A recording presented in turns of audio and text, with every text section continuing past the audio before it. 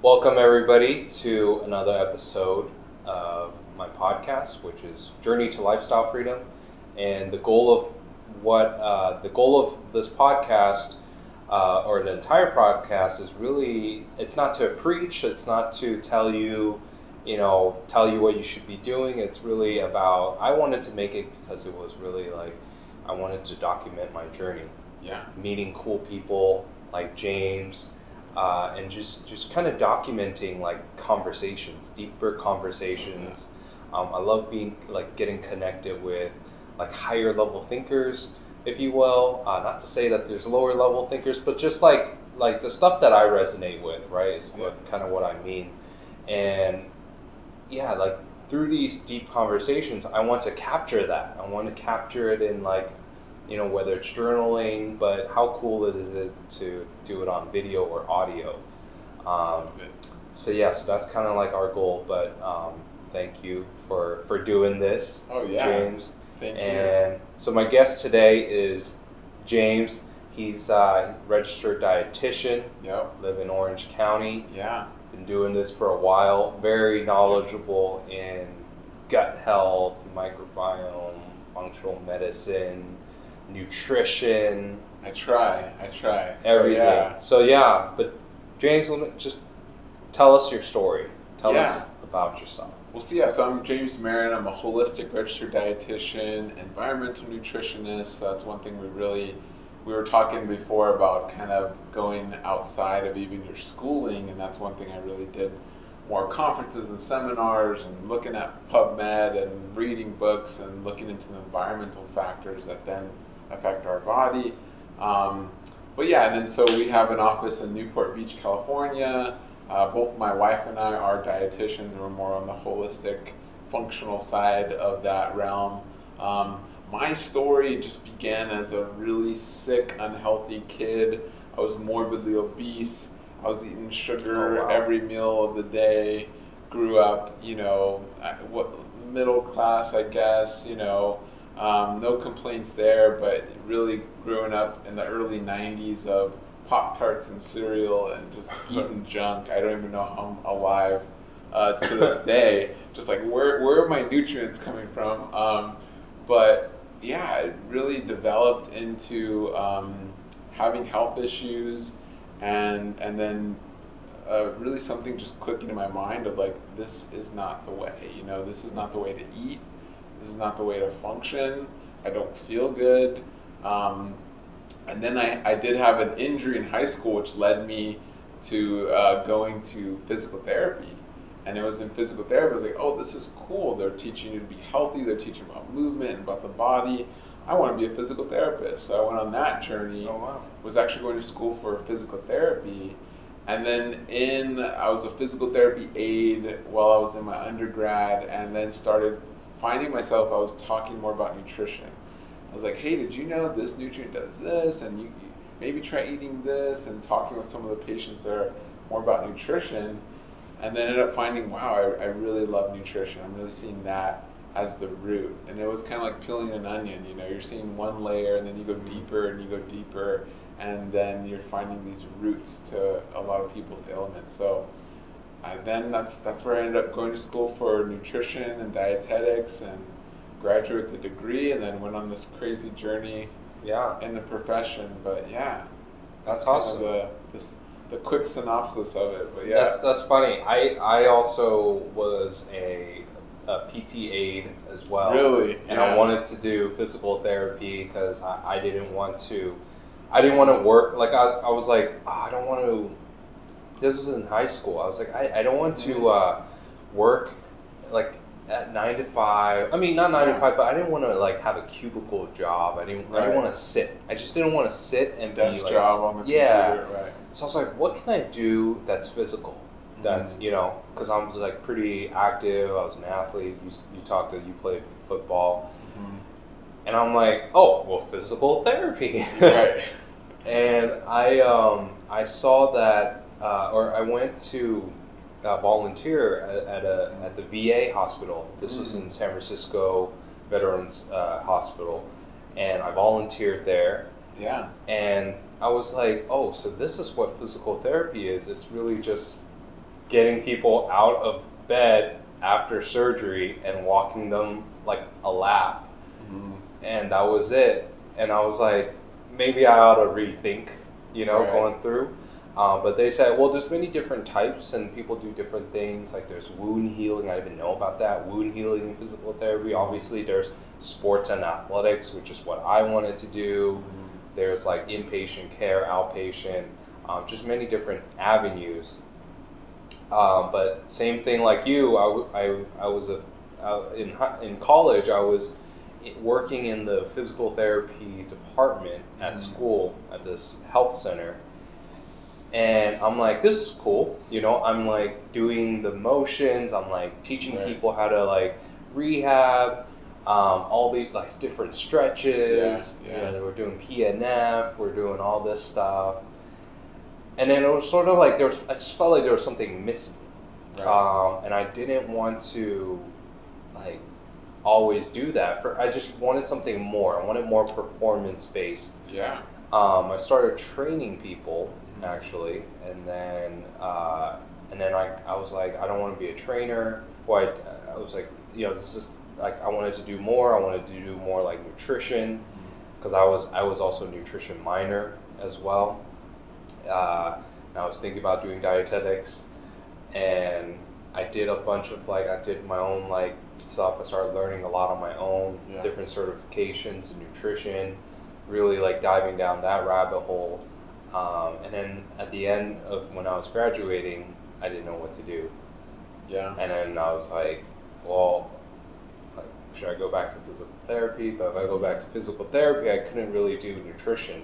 I don't know how the laws are now, but I just know it's that interesting. There's a lot more like restrictions. So for me, like I chose chiropractic because they were like, yeah, you can do nutrition. You can also diagnose. You can order labs. You can do imaging. You're a primary care physician.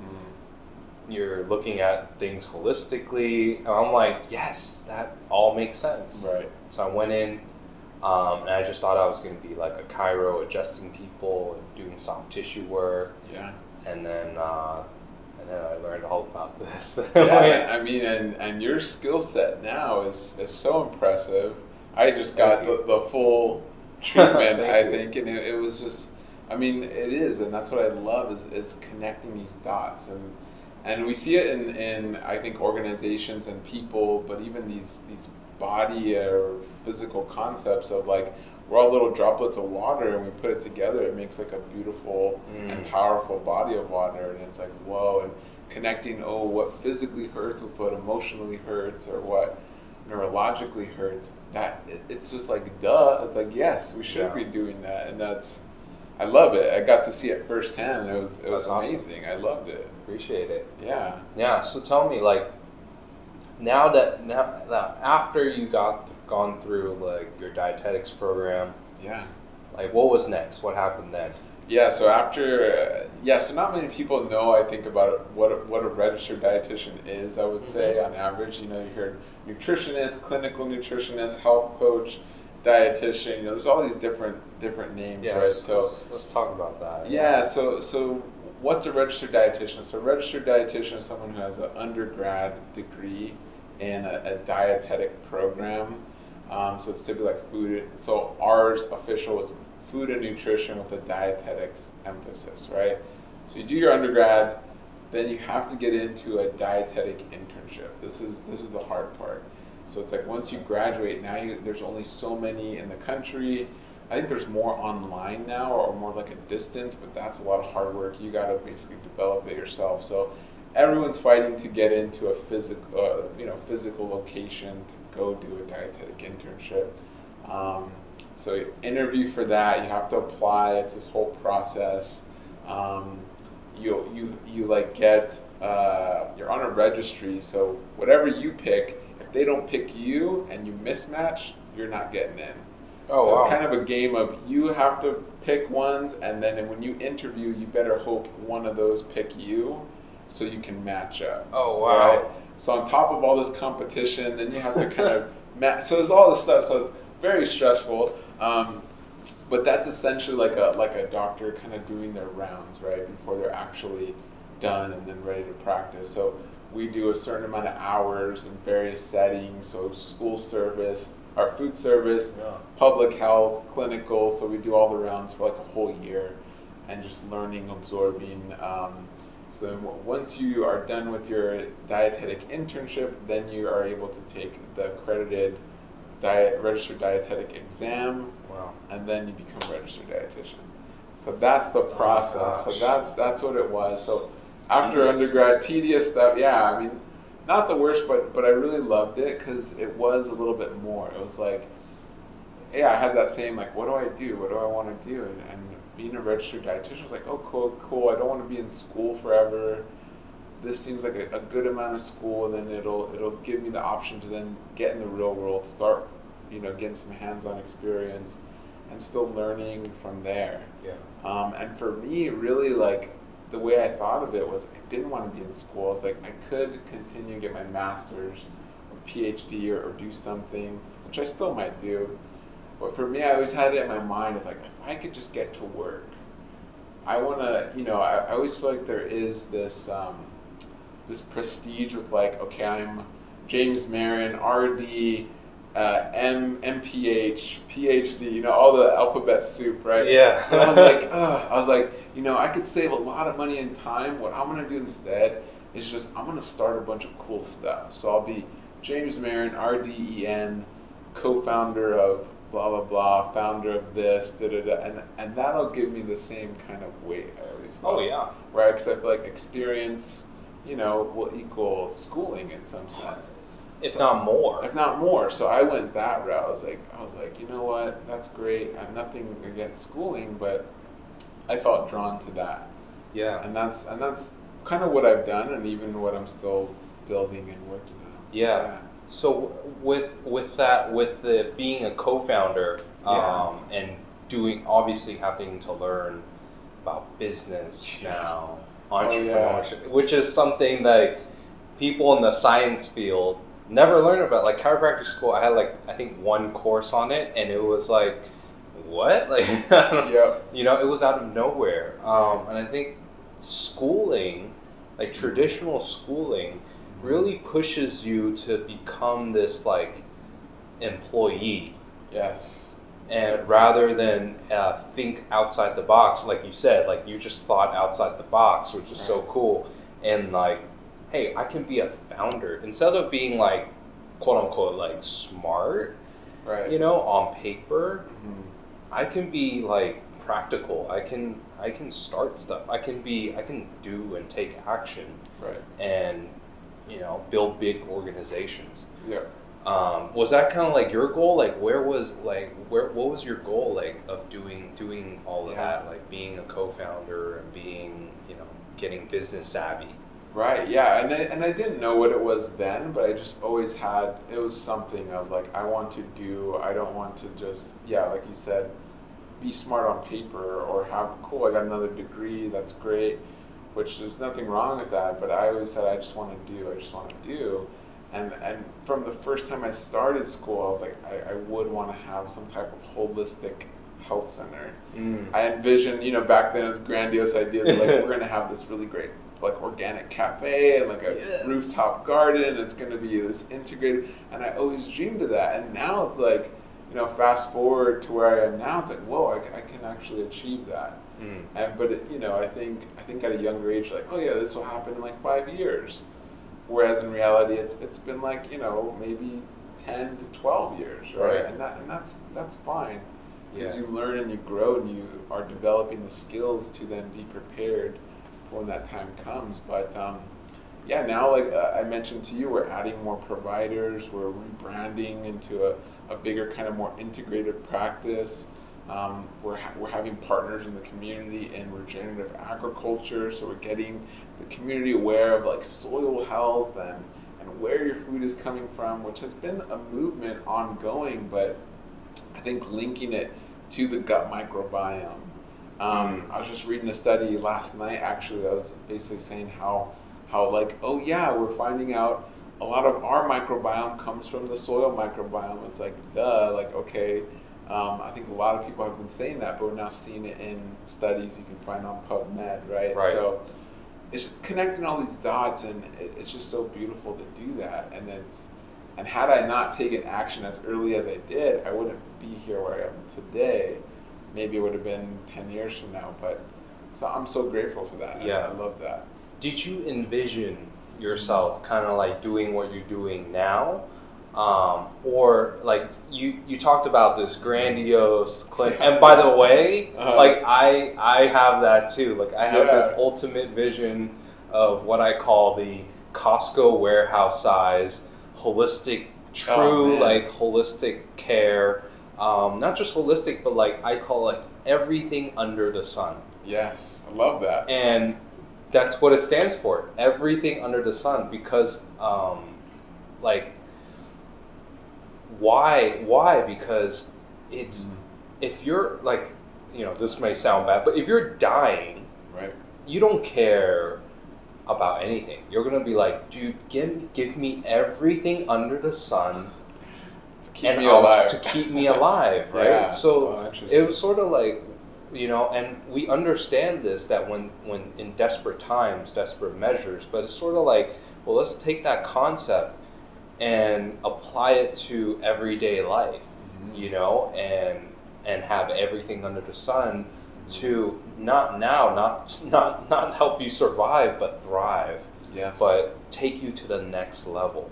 Right. And I think that's sort of like where this whole like lifestyle freedom came from. And, you know, just going into what you were saying about like, yeah, like you envision like a culture of, you know, you have like the people are growing their food and the rooftop like gardens, and it's like all of this is like, I see a lifestyle, right? Like it's a way of living, right? That's lifestyle. It's a way of life that provides, gives you like the confidence, gives you the ability to, you know, support yourself, be healthy, be at your best, right? Whether it's your health, right? Whether it's your just emotional state, right. Whether it's your wealth, right? Ideally, right? But like having all of that is like, I see as like freedom.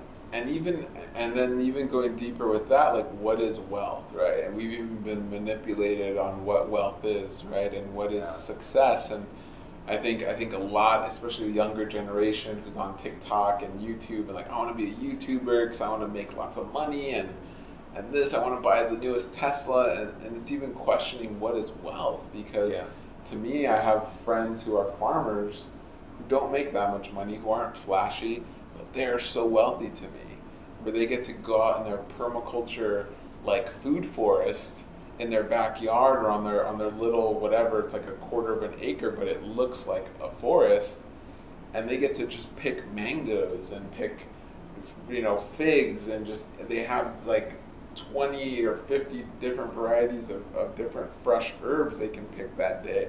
Like, man, you're so wealthy. Like, to me, that is wealth, right? Yeah. And so it's even reframing this idea of wealth, where it's like, great, have monetary wealth, great.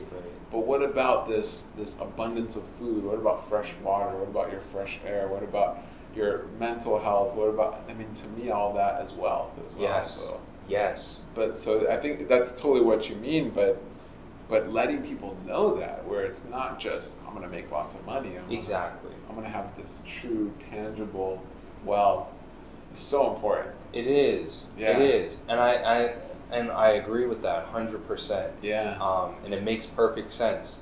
Because it's like, you know, so what if you have money? I always say this, it's like, so what if you have money, right? Or some people will always be like, oh, you're always talking about wealth. What do you mean? I always explain to them, wealth is like, you know, there's like the rich, right? Which is like, yes, you're having a lot of money. But I think of like wealthy as in like time. Yeah. Not necessarily like how much money you have. Right. Now, certainly if you have a bunch of money, you can offset your time because you have more time to do whatever you want. Because you got money in the bank, you got passive income, so you don't have to work as much, right? So, but for those of us who are lucky and we're kind of serving our life purpose, we don't see it as work. We just see it as like, this is our purpose. Yeah. But anyways, going back to wealth as time, it's like, you know, like, you know, for us, we're still relatively young, but like to like an 80-year-old, it's kind of like who's wealthier. Right. You know, technically we are We because are. we have more time Oh, yeah. on our side. Oh, yeah. And I think at the end of the day, people want more time. Oh, totally. Always. And so, like you said, but then like now that begs the question of like, okay, so what if you have more time, more quantity? What about the quality of your life? Right. Right? And that's what you're saying. It's like, oh, fresh water, fresh food, you know, like great emotional state. Relationships are good. You know, this planet is like everyone's helping each other. There's like, you know, we form like tribes and communities, and you know, kind of like back in the day, right? If you think about it, like the ideal culture, right? And it's profound. I don't know if we're ever gonna get there. I know, it's like, I know when I talk to my wife like really openly, and I'm talking about all these like ideas, and we go in depth about life and what life is, and I hear her kind of say like, oh, you're talking about like a utopia sometimes. I'm like, why couldn't we? I mean, we could. It might take a lot of time, but it could be a possibility of this really beautiful world we create where we finally realize like, oh, all these pesticides we're inputting into our crops, we really didn't need to do that. Oops, nature already had the answer. We just kind of had to let nature give us the answer, and us be willing to accept that answer and use it, right? It's all these different things. So I think eventually we'll get there. I'm always optimistic. I'm an optimist for sure. Yeah. But yeah, I think time, like, and going back to that time, I think it's us being patient for that. And this being, again, I would love for this to happen in my lifetime. It's probably not, and I'm okay with that. But I'm planting seeds for the future. I'm planting seeds, and I'm building things for my daughter and her daughter or her son, and not expecting it to happen in my lifetime. And I think more people need to do that. That's amazing. You know? Yeah. Because it's really it's powerful because you're like saying, I'm planting seeds now, but I'm expecting no result from it. I'm not expecting myself to or expecting like me to eat off of like what I've just planted. I'm expecting like other people to other generations to. Yeah. And so I guess in a selfish sense, which is important too, we have to think about ourselves. Yeah. Like how does like how do you feed that? Like how do you feed like your own like selfish needs? I know, right? I think I do. I get fed for sure. Like I still do cool things. Like I built businesses, and I get to see those kind of manifest and collaborate. Even like we're collaborating, and so that feeds me for sure. But I think a big portion of it, as I kind of see it, as planting seeds. So I don't know. I mean, I for sure get fed, and I think it's important. You have to. But I don't know. I think that is the big question. How do you balance that? Yeah. But I think more importantly, if you feel like you're not planting seeds, how do you start? I think that is so important. And you see this. I even see this in people with the best intentions, who are like, I'm the biggest Christian, or they're not saying that, but you know, they're like, I'm praying. You know, they're the biggest Christian. They're just like, and that's the parable, right? Like, you are planting seeds to eat the fruit. Why do you have to eat all the fruit for yourself, right? And I've seen some of these, and not to pick on Christianity, but other religions as well, where it's like, oh, I'm not going to recycle because the world's going to end, and Jesus will come, and it doesn't. I've heard people say that, and I'm like, what are you talking about? Like, so you're just not going to care about the earth because you've understood from the Bible that the world's going to end and it's not a big deal? Like, that makes no sense. So, you know, I think it's important to kind of clarify this and be like, no, you need to be planting seeds because it's beyond you. You're a speck in time, and there's something bigger going on. But that's where we're getting pretty deep. But that's so deep. That's so deep. And I think I just hope, like, you know. And I don't think you mean like any disrespect to religions. Yeah, I mean, I grew up in a Protestant Christian. I consider myself a Christian, I guess, but Yeah, no disrespect to that. That was just an example, but yeah. Yeah, 100%. And I think, and I'd say it's when we think about, like that concept of, like, oh, the world's going to end and there's going to be a happier place as long as you resolve all your sins and pray and repent, or, I forget the right terms, but it's like, as long as you ask for forgiveness, you'll be good and you'll be in heaven. It's sort of like, again, it's sort of like, I'll be in heaven, but like other people are living in hell. Right. It's so, if anything, I'm like, wow, that's the most selfish thing I've ever heard, right? Yes. Like, so you're just gonna like not care, be like, forgive me, go to heaven and say, well, screw it for everyone else still on it. It's like, wow, that's the most unchristian thing I would assume you could do, right? So, and that's always been so odd to me. And I remember the first time I heard that, I was like, that doesn't seem right. I was like, that's not right. So it was funny. But yeah, I think it is. And no matter what you're doing, just thinking beyond yourself, right? I think that's the overall theme. That's awesome. Yeah, and transcending time. That's a really good way to transcend time, is not thinking about yourself, right? And I think we have it backwards. I think people are always like, I got to leave a legacy. I got to do this so people remember me, and you're thinking about yourself. But really, I feel like to live on is not thinking about yourself. Wow. Right? I mean, I don't know. No, that's deep. Yes, yeah. I totally agree. Yeah. Because we do have this like twisted idea of like leaving a legacy, and this is probably one of the first times that I've heard it or it's landed for me.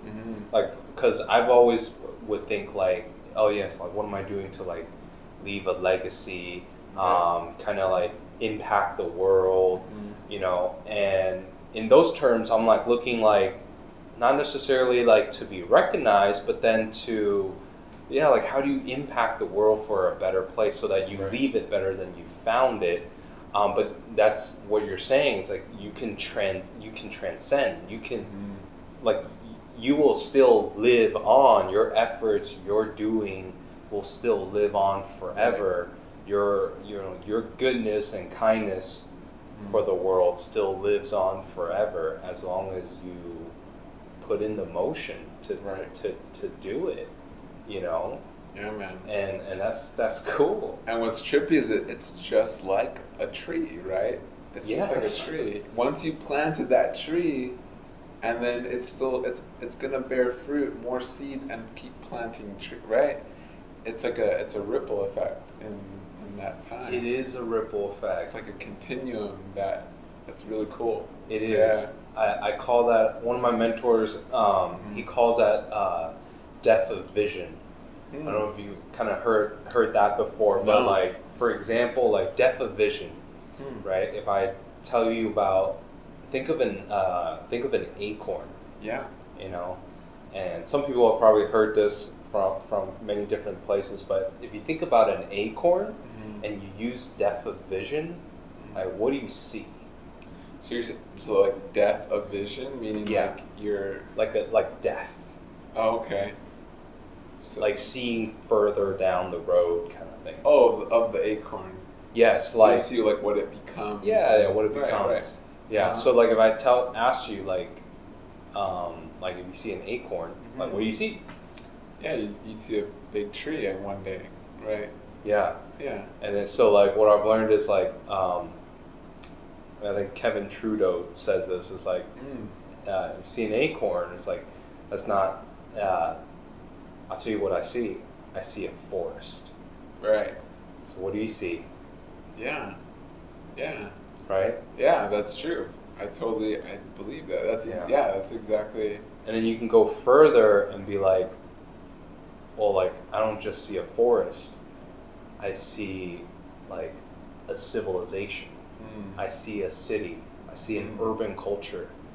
And what I'm seeing is people are building like houses, building buildings, and they're using the wood came from the tree that came from the acorn ultimately, Right. right? And then I'm seeing like, okay, like now like food from the forest coming in, feeding the people, Yeah, all the thriving, animals and the animals. Yeah. Yeah, and just a thriving economy, right? People are trading like wood, trading, fruit, trading whatever the forest, whatever nature brings, right? And it's like this whole like civilization that's happening from an acorn, right? From an acorn, right? And so that's like that's kind of like, and I guess that's what you're saying is like, here you are planting a seed, doing, doing the things that you're doing, and for the next generation,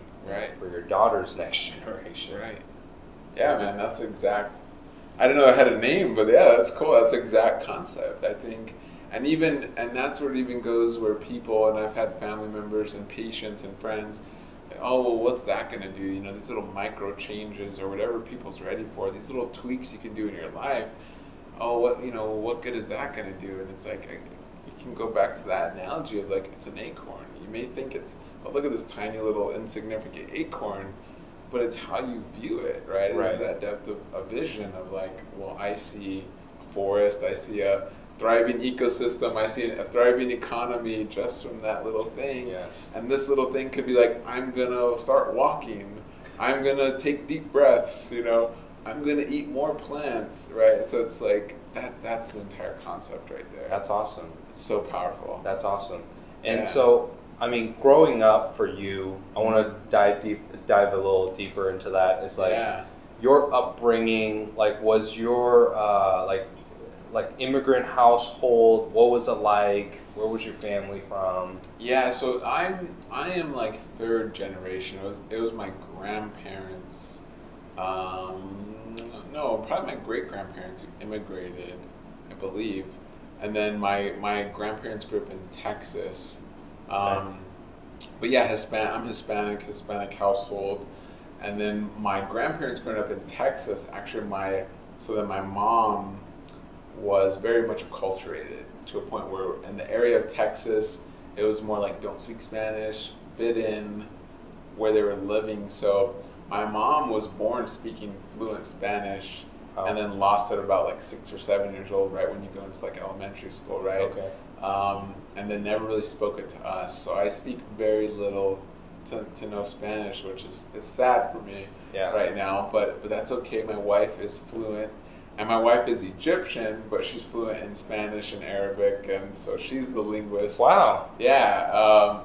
But growing up, we were very much acculturated, and that's where being third or fourth generation, we were very much just in the American culture, hot dogs and burgers and some Hispanic food, but it wasn't very I guess where it's like, oh, we're speaking Spanish and it wasn't that long ago. And, oh yeah, we still have a bunch of family in Mexico or something where it's like I probably have a couple of cousins, but I hardly see them. So yeah, we're very much Americanized for sure. Got it. So like growing up, like what was it like? Like what was like your background? Like was it like were your parents, like what did they do? Were they business owners? Were you guys lived well off, not well off? Yeah, so we're like, I guess I would say, middle class. I mean, I grew up in a suburb outside of Los Angeles. My dad, oddly enough, from my dad's side, so my dad's father owned a real estate business. And I remember going there as a kid, and I thought it was really cool. My dad was a real estate agent part-time, and then was like a manager for Ralph's grocery store. So, and then he did, I just remember he was always working. So my dad was always hustling, working. My mom was a stay-at-home mom, which I know now is like, whoa, 3 kids, I'm one of 3 kids, and my mom gets to stay home, and my dad's working. That's hard to do now in 2020, but not impossible. But, so yeah, my mom was a homemaker. Grew up, I'm the middle, so I have an older and a younger brother. But yeah, I always remember my dad hustling, which unfortunately he was never really there at a young age. So he was kind of like a weekend dad. here and there dad, but just always working to provide, you know. Yeah. And that goes back to that sense of like money was the number one input, right? Yeah. Where it wasn't hugs, it wasn't being there, it wasn't making sure to have dinner with us or tuck us into bed and give us that other forms of love. Money was the primary love language, right? Yeah. Which doesn't always translate for everything else. So, No. so yeah, it was imbalance for sure. Which that imbalance then had ripple effects into the future. So Yeah. So yeah, but overall, I can't complain about my childhood. Good Right. childhood, had everything I needed, everything I wanted. Yeah. Good childhood for sure. So like having all that, you know, because I relate to that as Yeah, well. yeah. You know, I guess I'm first generation actually. Oh, cool. My parents came here, immigrated here from Hong Kong when they were 20. Cool. They're now like, and they had nothing.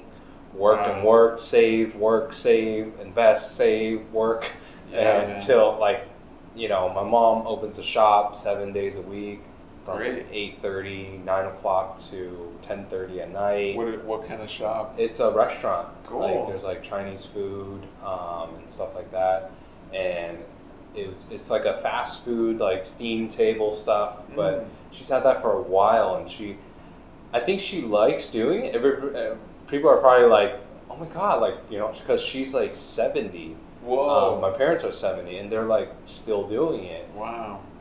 And people are like, don't they want to retire? And I'm just like, I think because there's a community there. Right. There's friends, there's family friends, they come by, and there's a place to hang out. That, you know, my mom enjoys it, you know, she feels like, I think there's a sense of purpose there. Yeah.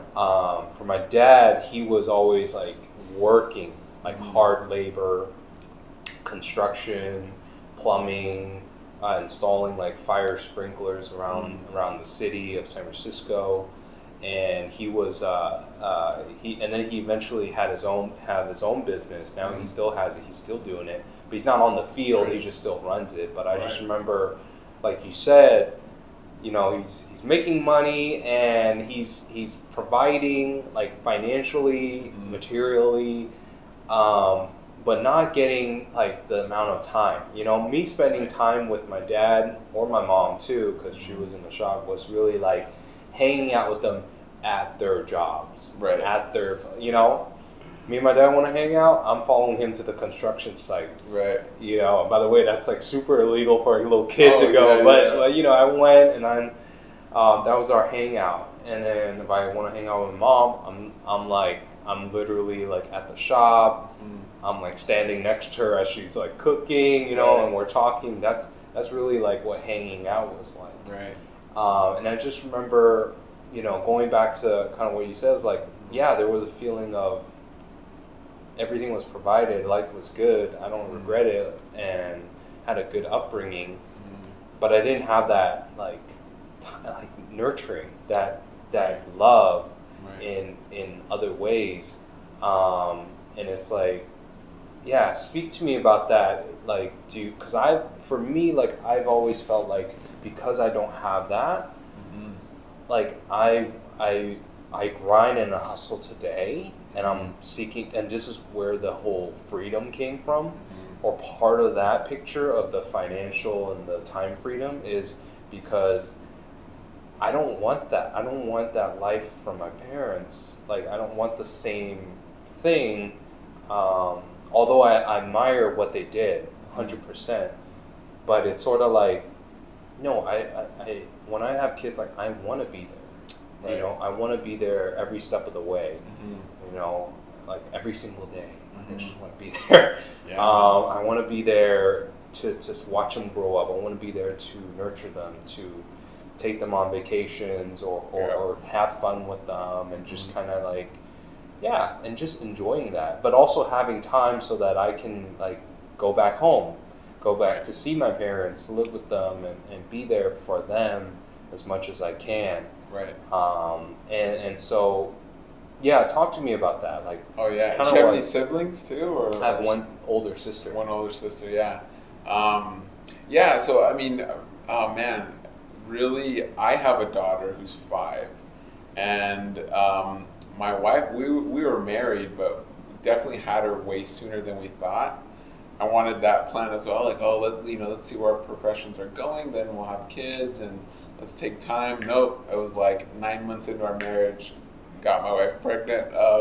And so it happened a little sooner where I was like, whoa, okay, now we're not only figuring out our stuff and continuing our career, now we're gonna have a whole new life to take care of, which was a total shift. But now being this entrepreneur and having a more flexible schedule, you look back in hindsight and go, wow, this was a really cool series of events. And had my daughter not been born at that time, I probably wouldn't be in this area where I am. Definitely wouldn't be sitting here with you. Yeah. I would assume. And it was like, whoa, it set off a chain reaction, total different path, which was a blessing for sure. But now my wife and I are very conscious where we did a unique, parent involved preschool that's also very conscious about what they eat and not spraying pesticides, and we get to work there and have jobs. All throughout, my wife and I would rotate our shifts as far as when we're working in the office of, the days I'm in the office, my wife is home. The days she's in the office, I'm home. And so one of us is always with us, We do have a nanny here and there, but the whole point of having a child, I was like, we didn't have a child so someone else could raise that child. We had a child so we could raise our child, right? So we're always family dinner, pretty much always family breakfast. Weekends, or in the week we have at least one family day. My daughter still sometimes comes to the office to gets to hang out there. That's awesome. Sometimes, especially with the whole virus thing going on right now, and it's a big shift, and schools are closed and everything going on. So that was a big shift. So, but overall, we're very conscious of not being work, and not giving that true wealth to our daughter, right? Of knowledge and love and mental health and physical touch, and so it's a big game changer. We're seeing her really thrive. And I wish I had that when I was younger. Right? Yeah. It's so weird. Cool. Yeah. It's really weird. It's weird. Mm-hmm. Like growing up, you didn't have that, so you just it's like an emptiness. It is. And it's like I almost say sometimes it almost kind of it consumes me a little too much, like just thinking about it, because I'm like, for me, like I'm working, kind of relatable to you, but like I'm working, I'm trying to establish, everything so that like the rest of my life, I'm good. I can be wealthy, I have a lot of time. But in doing so, I know why, because I know the family that my upbringing gives me this perspective of what I want and what I don't want. Right. And then also like instilled in me is this work ethic to do it. And then, I see the vision of why to do it and how powerful it is. But not only that, for myself, like you said, like hey, I can when I have this time of resource, I can go and impact the world. I can go make this Costco size, like you said, this big like holistic health center. Like my vision is to have it like in all 50 states and then spread it across like the world and make it affordable, because as we know, like my mentor always says, Dr. Cohn, he said, health goes to those who can afford it, which is sad, but it is kind of true. Because if you think about like organic foods, right? It's like, this is like not like if you're farming and you know how to farm and you know how to grow stuff, but like urban environment. If you want organic foods, they're going to be $1, $2 more per pound. Right. If you want to get care, like in our facility, like get holistic health care, like you guys are probably like charging mostly cash, right?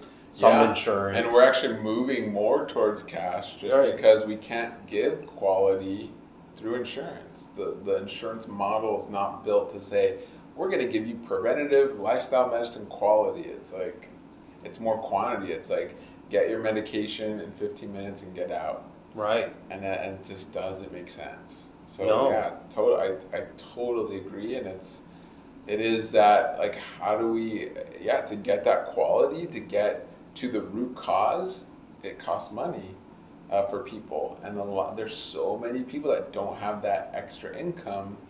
But one of the shifts we want to help people make is, how much are you spending for your health insurance? And whatever that is, or if you're getting covered California, or maybe you're spending 6, 8. I know patients who spend over $1,000 a month on their health insurance, and I'm like, are you healthy? So it's like, why are we calling it health insurance? Yeah. If they're not even insuring that you're healthy, right? It's disease insurance. Disease insurance. Disease care. It's disease care. It's sick care. Whatever you want to call it. So you're paying X amount of dollars for sick care. Why don't you spend a fraction of that for health care, like true health care, right? Right. And I think once people get that shift, and that's a message we want to help get out there, and help, the Cone Health Institute, which I mean, we're all allies here, because Yes. we're part of this movement that's saying no one's healthy doing that, right? Yes. Or I mean, there's some good with Western medicine, but Yes. we shouldn't. It's like a hammer, and we're using a hammer for every single problem. Oh, you have this problem, let's use a hammer. Oh, this is hammer. So one size fits all, and we're just going like, no, that doesn't make sense to a lot of health professionals, and I think it's growing. The number is growing of health professionals going, this doesn't make sense. No, it doesn't. Right. And what doesn't make sense to me is how profitable it is still. Crazy. It's just that's the bizarre part, where it's like people always they always like, oh, you charge cash, I can't afford it, and and I'm like really, like, you can't afford, you're saying like $75 for your care, which is what we charge here per treatment. You're saying like that cost, you're looking at that cost, which may seem like a lot to some people, but it's like, what's the value? Right. What are you getting? Like Right. how, just opening up your life to find out like what's going on, Right. and getting the answers that you need. So what if you just come once, but you're getting so much information in that, where you can tailor your life to be like, okay, I know that this is deficient in me, and let me find out. Let me use the internet and just be like, hey, what's going to strengthen like this organ, or what's going to strengthen this? It's like there's so much value behind the care, and it's just like the educational piece. Right. It's hard. It's perspective, right? It's perspective. For a lot of it, I think it goes back to like that instant gratification. Yes. Like we're so trained on that. We're so conditioned. Just to here's a pill, and it'll alleviate something. Or like like kids nowadays, where you're like, here's an iPad, and it's just like boom, like all of a sudden all is that good. Dopamine. Yeah, okay. Ooh, yeah. And then we were talking earlier about Pavlov's dog. Yeah. And it's so funny you mentioned this, because I almost feel like shaking that prescription bottle, that sound of the pills is like that conditioning of like, I feel better already. I got my pill that I need. And it's like, it's like that is, it's just so easy, right? It's like eating that donut when you're hungry. It's looking at the iPad when you're bored. It's getting that pill when you're not feeling good. It's all this. It's a quick fix, but man, it's so shallow, and it doesn't get to that root. You're like, yeah, I totally feel you, man. Yeah, it's hard. Why is it hard as humans? Man, why? I think. Because I still feel it too. Oh, totally. Yeah, like it's not like we're preaching this, but we're not. But like, yeah, it would be like sometimes you're just like, you just feel uncomfortable and you want to get out of this discomfort. Right. But I always say like, get comfortable with the uncomfortable, because that's where you're going to grow and stretch and be better. And being uncomfortable allows you to be like better, allows you to have a better life in every single aspect. Yeah. But yeah, like why is it that we we do that? Question. I mean, if you look back, I think in evolution, I think we are mammals, we're animals. I think in a survival situation, you want to do the least amount of work to get the biggest reward. And unfortunately, I think food companies, pharmaceutical companies, technology companies, they know this. Yes. And they're banking on this. So I think this is where, I think the way we combat this is with knowledge of this, right? The only way we're going to combat this, if you're not aware this is happening, so I could speak to more the food aspect of, there's literally a term for this. I don't know if you've heard of the bliss point. So there's a term called the bliss point of food, and food manufacturers, food companies spend lots of money, what is it called, research and development, R&D, right? They spend a lot of R&D to find their products' bliss points, whether it's a chip or cookie or yogurt or whatever. It's a right point where there's just right amount of fat and sugar and salt. Wow. Where it's just addictive enough where they keep wanting more. Wow. So there's millions of dollars being spent to exploit our natural evolutionary physiology. Wow. And I guarantee Facebook does the same. So we keep going. Instagram does the same. Make sure you get the likes, and now we can do stories, and it's like, highlight that, and so they're spending money to exploit these things. Yeah. But what's really cool is when you get that knowledge trumps these. And then you can with that knowledge, you can start to regain some of that self-control. Yes, getting your power back. Get your power back. Because if you don't know you're Pavlov's dog, you're going to stay Pavlov's dog, right? Yeah. Ding, ding, ding, and just start salivating, right? Yeah. Shake, shake, shake, scroll, scroll, scroll, right? You're just like a lap rat. Right. Crazy. That is crazy. Yeah, man. And, man. It's crazy. But on top of the knowledge, there's still a lot of work. And I think because of the society we live in now, where we're just everything is just so quick, right? You want to find information, Google it. You want to get food, DoorDash it, right? You want to, and it's just like everything, information and all this stuff is so readily available. But for me, I always think yes, we have to get uncomfortableness, discomfort is really where we start to thrive and heal, and go through. You think about working out. You can't just, I'm sorry, but you can't go in there and half-ass things and expect great results. It just doesn't work like that. And same thing with business. You can't go in there, show up, do the bare minimum, and expect your business to be thriving, right? So many things in life are like that. So, it does require so much the work, on top of the knowledge and awareness. Right.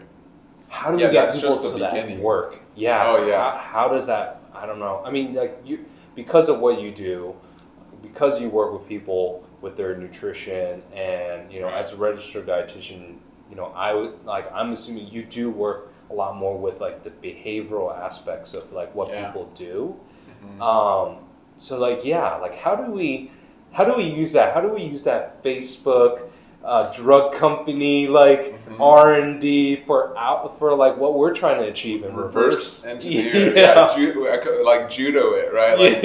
Use that energy and just put it right exactly back. So totally, man. And that's something, luckily we learned that in undergrad, and at least at that time I was an undergrad, they had the foresight to kind of realize it, and we called it motivational interviewing, right? Where you're motivating your client and using their own energy for that, right? So it is, what I find works really well is micro steps. So it's basically micro steps of okay, maybe you have heart disease, you have hypertension, you have diabetes, you have IBS, you have all this stuff going on. I just want you to add some spinach to your eggs in the morning. And it's really tailoring it to the individual. Something I say is, we're all fingers, or we all look like humans, but when you look closer, we have individual fingerprints, right? So as any good health professional will work with their patient and make an individualized approach and go, I see you're really motivated, so I'm not going to make it that easy. I'm going to give you a lot of really great things. I'm going to find what you're really interested in. Maybe you just want to look better on Instagram. I'm going to judo that. I'm going to use that, right? Maybe you want to, I don't know, last longer in bed and you're having erectile dysfunction because you're so, you know, whatever it is, use it and be like, hey, did you know in this study, men eating more fiber was actually shown to increase the blood flow, you know, whatever. And that's where you use that knowledge and they go, oh, wow, that's what I want. Right. It's almost like the bell, ding, ding, ding, that's what I want. But they become, maybe they're still the Pavlov's dog, but it helps them actually get to somewhere better. It's leveraging it. Leverage it. And so, yeah, I totally do that all the time. And it's finding what that leverage is, what is their goal, what's their motivation. But, you know, in our setting, in the outpatient setting, and I guess what we do, we usually find the people that, especially with IBS, we're talking about SIBO or ulcerative colitis, they've tried so many things, they're motivated by just how horrible they feel. They go, man, I feel terrible. You know, what do I do? I'm at my like wit's end. What should I do? And they're so willing to try new things. And once we get them to try, they start feeling good, and that's enough to keep that momentum going. And that's where honestly my specialty is not working with, you know, the house mom who just wants to lose that 10 pounds and has nothing else going on. That I'm not really excited by that. But the patient who has IBD and has had it for 10 years and is in really bad shape, I want to help that person get to like a good place, and then they can build from there. Then they can work with you, or you know, that's awesome. Keep building. I love that. I love it. I love how you say that. You like working with those. Where I like working with the people who like yourself. Like we were just treating you, and I'm like, man, there's nothing going on. I'm like, I'm excited because I'm like, I want to get you to the next level. Yes. I want to give you that slight edge in life. Whereas like there's many practitioners, and it's all dependent on what you want. And I know a lot of practitioners are like, I want the sickest of the sick. Yeah. You know, I want it to be like my mentor would say, I want the medical failures. And I want like you to see like 1 million people, and I'm like your last resort because you're gonna listen to me. I love that. That's right. I really like that. I'm a marriage of a lot of different things, but I'd say that's a good core of what I really like. That's awesome. Especially with SIBO, because there's so many, like with the low FODMAP, we developed a protocol that doesn't use low FODMAP, that isn't very restrictive. Where I'm seeing so many people just get confused by the low FODMAP approach. It's a cookie cutter approach. And they get in so much trouble. And then the practitioner doesn't know about histamine reactions and oxalates, and they go, oh, well, okay, here's another round of antibiotics, and it's just like, make it worse. And so, we're doing it so different, and I love that, and it's helping people, and I love that. Whereas like, wow, I'm at the lowest of my lows and I'm seeing the light now. Yes. And it's like, great. You're just going to keep going from there. Yeah. I see a common theme, like with a lot of things that you're mentioning. And the common theme is like, be different. Yeah. Is to do things differently. True. And to do things that are different from the norm. Right. Be a different person than the norm. I love that. Like, especially when the norm is not yielding promising results, right? Like, what has the norm gotten us to right now? I mean, it's great. I mean, I love our iPhones and the technology, but we're going deeper than that. What is the norm? What is it? 50% of the U.S. population has at least one chronic disease. Right. We're seeing, I mean, still heart disease is still going up, diabetes. But like, what has the norm gotten us to? You know, we're getting more genetically modified seeds. We're spraying more pesticides. We're getting super bugs, super weeds. We're in a pandemic right now. Right. What has the norm gotten us? I would say we're public health failures. Wow. I would go as far to say that. Yeah. And if we're going to keep doing the norm that got us to be public health failures, that's the definition of insanity, right? Yes. So, was it him who said it? There you go. Yeah, Albert Einstein. Yeah. What is the definition of insanity? Is doing the same thing over and over and expecting different results. Look at that, beautiful. That's crazy. I had that in my subconscious. I know, saw yeah. Out of the corner Your of my reticular eye. activating system. Yeah. No, but that's so true. I've always, and I think like for me, like growing up, and I don't talk about this often because I always get sensitive. Like I feel like I'm like being condescending somehow. But right now, I'm learning a lot to be unapologetic about it, which is why like this podcast is really like meant to be like deep talks and things. It's like, I love that. like I've always felt different. That's just, I don't know, maybe every other kid felt that way. But I've always felt like I was different. I didn't get along. I didn't do the normal things that people did. I didn't enjoy the normal things. It was like the more that people did something, I went away from that. Like, I'm like, whatever you did, I'm gonna go over there. Because I'm like, there's something that just doesn't vibe with me there. But like you said, the norm, I always say this, is the norm, if you look at the norm, it's like, oh, well, like I think my parents say this too to me. They're like, well, why don't you just want to be like a normal kid? You know, I tell them all these dreams and goals and stuff I have. Why don't you just want to be a normal kid? Yeah. And I'm just like, this is what normal people do. This is what the majority is gotten. This is the result.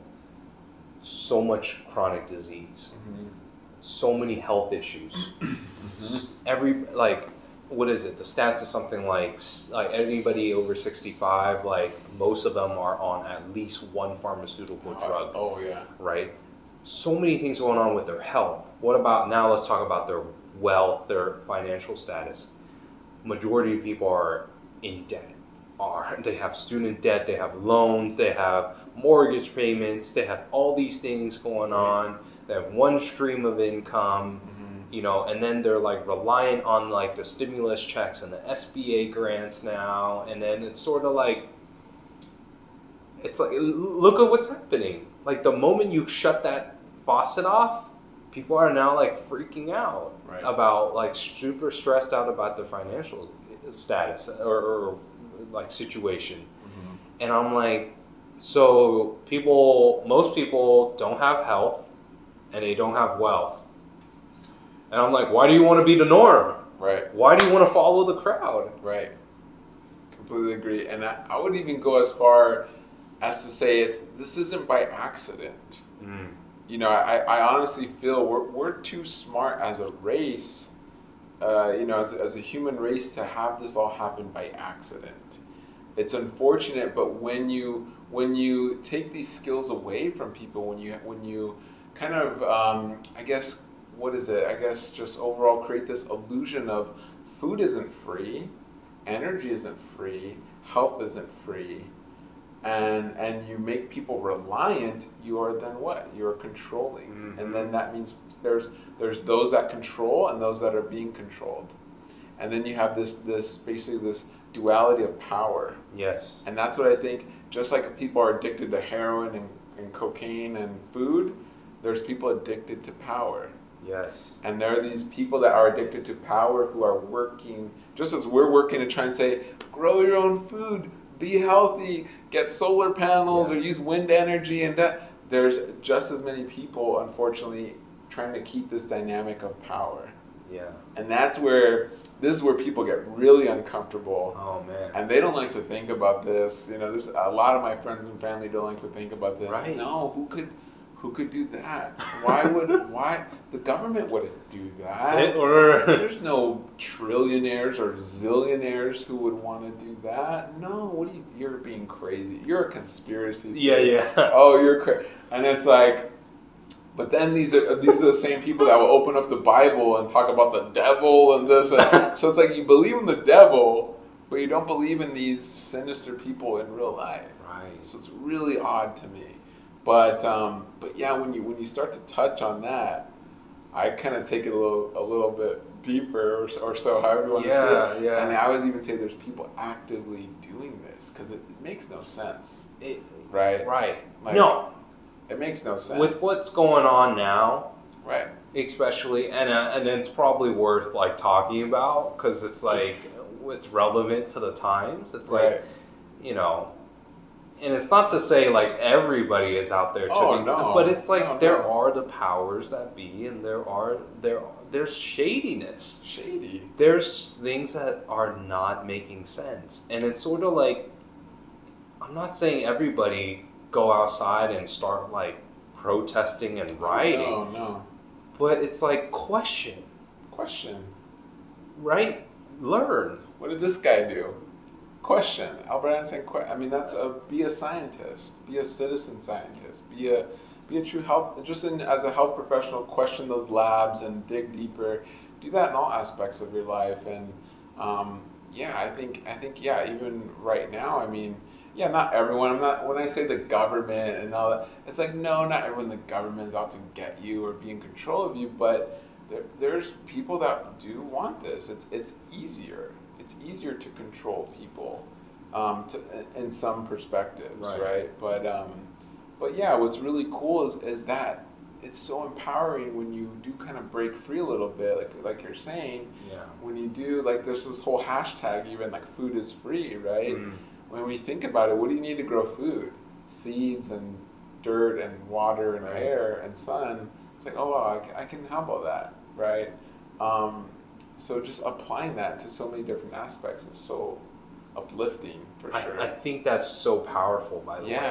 When you realize, like, for instance, like how I say, like, if you don't know how to do that, now you're like reliant on buying your food, right?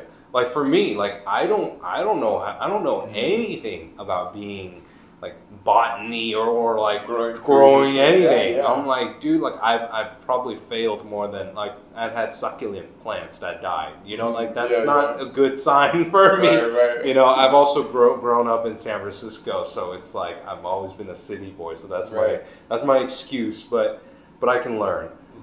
But like for me, it's like. It's I don't know how to grow my own food, so I'm reliant on going to Whole Foods, going to Mother's, going to an organic place to buy like better ingredients, you know, for as my food source, right? And luckily, like I know what to look for, so like I'm seeking those out, you know, and. Let's just say Whole Foods went away. Let's say all organic foods went away. Like all produce went away. And it was all like, so like this happens. I don't know if you've like been in, I'm sure you have, but like if you've been in other parts of the country, we live in a bubble in like California, especially Southern California. But yeah, other parts of the country in the middle of somewhere, like I remember just going into the store and I'm like, what is going on? There is no fresh food in here. Everything is packaged. You know, like it was so like scary. I felt like literally I didn't have power. Like I didn't have freedom to live how I want to live. You know, so what if all those things went away? Because all it takes is to say, oh, we found coronavirus in celery, in organic celery. Right? Guess what's happening to all the celery in the U.S.? It's going to be gone. And then they're going to be like, oh, the celery contaminated the broccoli. No more broccoli. And then the carrots and all that. And then now you're like, shoot, we're stuck to crackers and chips and... Or whatever can... Well, I mean, just look at the toilet paper, right? Oh, yeah. Or what if truck drivers are shut down because they have coronavirus or whatever other virus or whatever could happen. Yeah, whatever could happen. I mean, you've seen how people hoarded toilet paper. What if everyone started hoarding food and you're like, wow, there's no food whatsoever at the grocery store? Thank goodness that the supply chains are still going for a lot of these grocery stores. And we put emphasis on like grocery stores are still, you know, much needed. I forgot what the actual terminology is. What is it? Or essential. They're essential. Thank God, you know, of course, food is essential. But what if the supply lines are broken, right? What if we didn't have that industrial food methods, right, to bring in all that food? We'd be in big trouble, right? This happened in World War II. That gave rise to victory gardens. That's where people's backyard gardens were supplying 40% of the food for the entire country. So we know we have that power. We've done it before. It's just we lost it. We forgot. And that was a long time ago. That was what, at least 2-3 generations ago, when we're talking about the young TikTokers we're seeing now. I doubt they remember that. But there's still people alive today that remember and can bring it back. I think it is we just can't lose it. And that's not to say Whole Foods is great, Mother's is great. I love Mother's for sure. Yeah. But there has to be a balance. We can't be so reliant. Can't. We gotta have our power. We gotta learn. And I grow. I love to grow. I'm growing like 3 different varieties of kale. I have 3 different varieties of spinach. I have a moringa tree, a fig tree. That's awesome. It's just so cool. I love to grow. And see, that's like if we took away all the, let's just say they shut down the grocery stores. Yeah. You would be like, well, no problem. I know how to grow. For at least a lot. I have a lot of kale and some fruits. I'm like, okay, I'm okay. But you do you'll be okay for a while. Versus like somebody like me, I'd be like, oh my God, like no, right? So it's taking that, like you said, taking that power back, right, and then having that knowledge, but also like applying it, totally, and then that's true freedom right there. Totally. That's true freedom. It's true wealth. It's so there's a wonderful organic gardening activist, Ron Finley. He coined the phrase of like growing food is like printing your own money. That's what it is, man. It's like growing food is like printing your own money.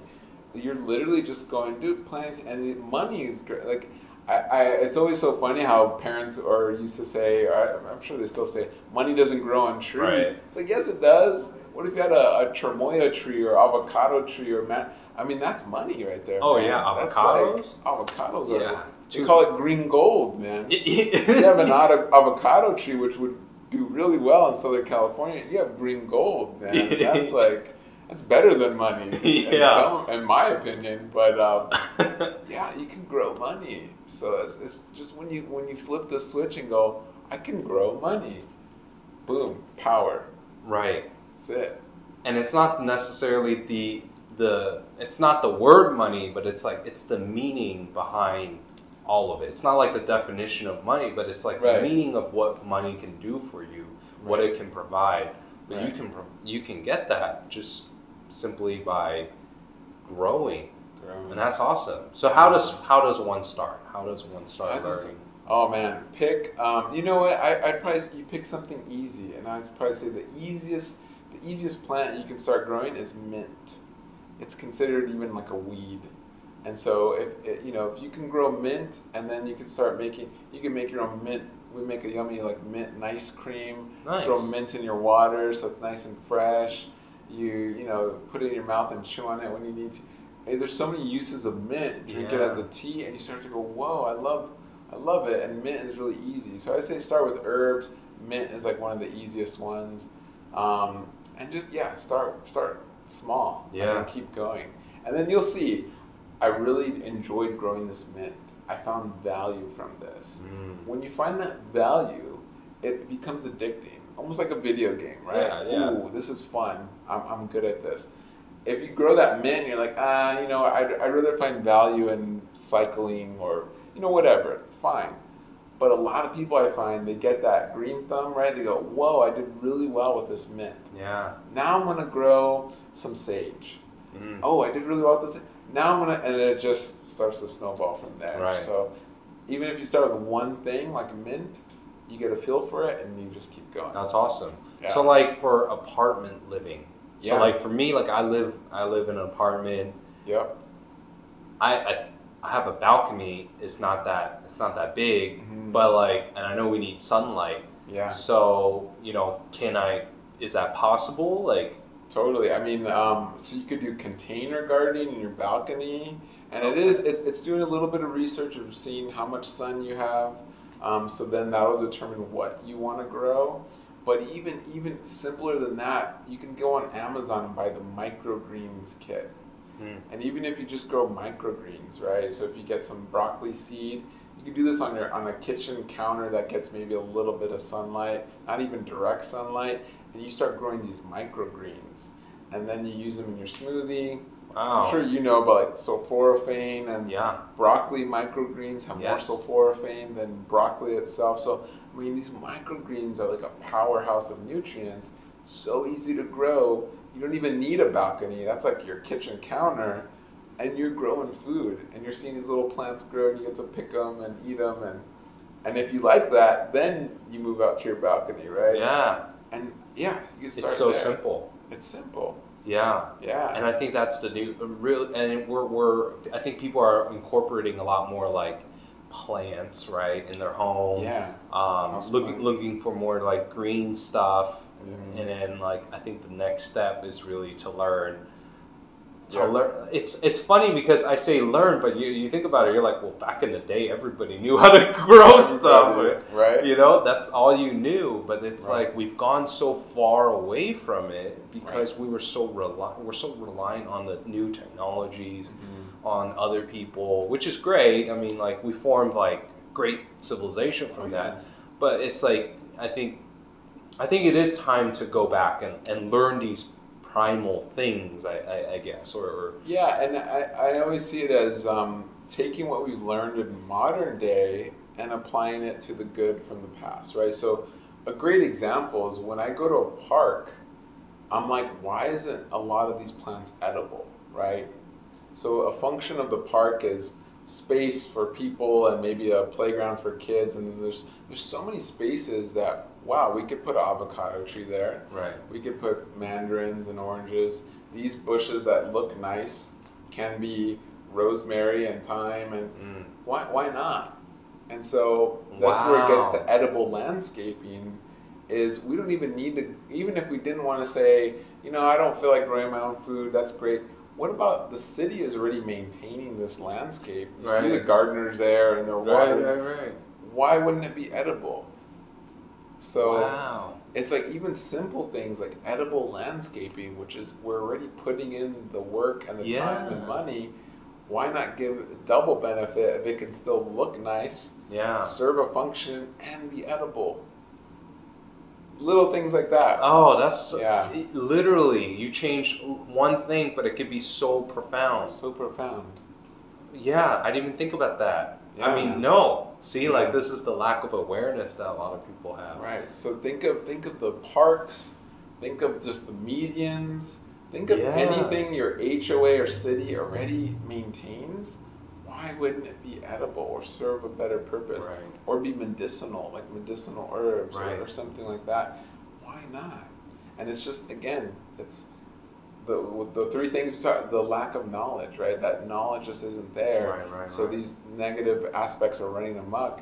But if you put that knowledge, it'll kind of contain and wow, we can make something really cool from that. But yeah, because not having that knowledge, it would have been like easily, like I would have been thinking like, oh my God, like we're living in cement walls and we're reliant on going to like grocery stores and you know the world, like when we have the next apocalypse, like what am I gonna do, you know, versus like you just switch one thing and this is stuff I think about, man. Like endless. This is like, and what if we created a division in every city that then it was like, we call it gleaning. So it'd be like a gleaning division that makes sure these foods get picked, donated to a local food bank or some type of organization that goes out to the community.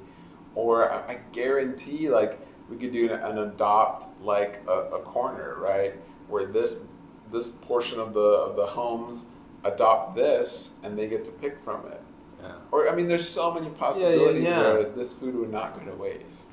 Oh, I love that. Yeah. I love that. Yeah, man. It would be a game changer. It would be, because our majority of our food sources are coming from like concentrated places. Right. Which is why there's like an E. coli outbreak. It's like there's no more spinach. There's no more of one thing. Exactly. And across the entire nation. It's because it's came from one little spot. It's a monoculture system that's reliant on one major water source with one major crop in one major area. And that is bad, right? I mean, we talk about diversity. It's so funny, like, diversity is good in the workplace. Diversity is good with people. Diversity is good with what you eat, but not the way we grow food. No, it's like, does that make sense? Yeah, we take food for granted. Right. You know, like we know diversity is good everywhere else in politics, you know, whatever. But when we grow food, no, monoculture. It's wow. Like no. That's profound. Right. That's profound. Yeah, man. That's awesome, man. So it is these, you know, just a perspective shift.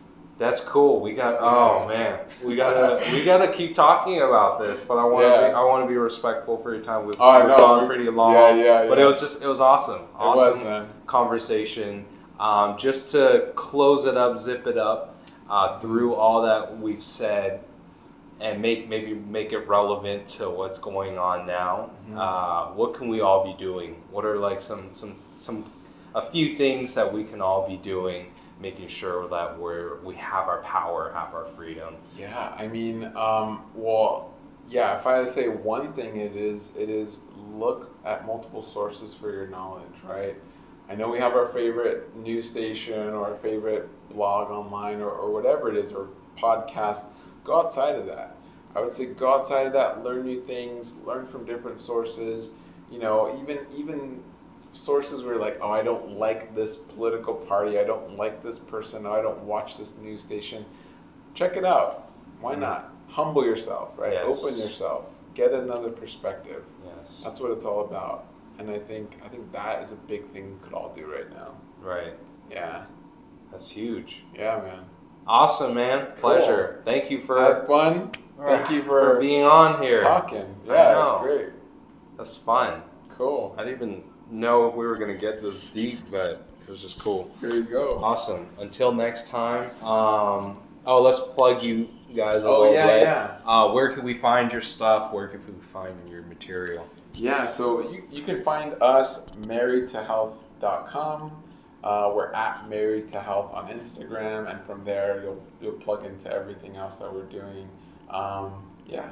Cool. Awesome. And you got a lot of content on. Yeah, you guys have amazing content on like just stuff. Just gives people ideas of what they can be doing. Yeah. And it's awesome. We're excited. Yeah. If you go to our website, you can subscribe to our newsletter, but we're very active on Instagram, and we're going to be doing a lot more stuff in the future. I love it, man. You're a visionary, and that's so are you. That's what I love. So we're vibing, man. It's good stuff. Yeah. Awesome. All right. Cool. Thank you. Thank you. Yes. Good stuff. Do you use like iMovie? I have Final Cut. Oh, cool. I'm still learning how to